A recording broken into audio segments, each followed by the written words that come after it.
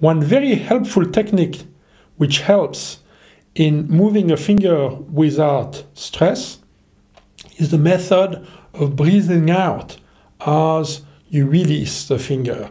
We'll start with releasing because it's easier than contracting. So I'm going to go from a D to an E, so ring finger down to ring finger up. I'll be using all the other technique I've talked about, anchoring your feet down, finding your axis of symmetry, relaxing your shoulder. Then you have your fingers down, and then as you get ready to breathe out, you focus on the point straight ahead. You feel both of your hands even. Then you breathe out, and then you let the finger go.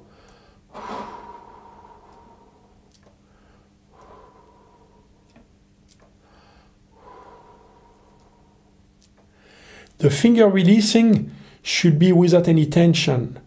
The spring in the key is basically letting the finger go up.